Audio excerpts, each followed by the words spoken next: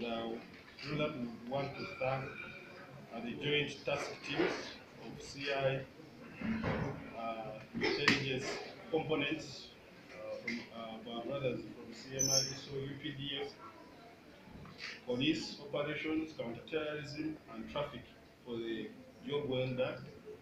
Yesterday we didn't register any traffic accident, and we also registered few complaints of theft of phones.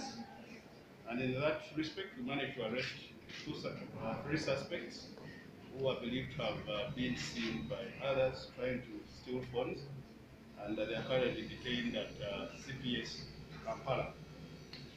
We also managed to arrest two gentlemen believed to be from a group called Funga, a National Unity Platform.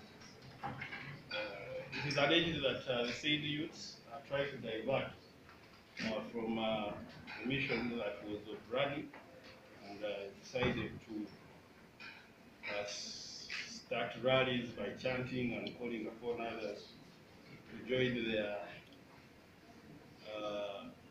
I wouldn't want to say it was more of like a demonstration, but to join their idea at that particular moment. So they were arrested, and the investigations are going to go on.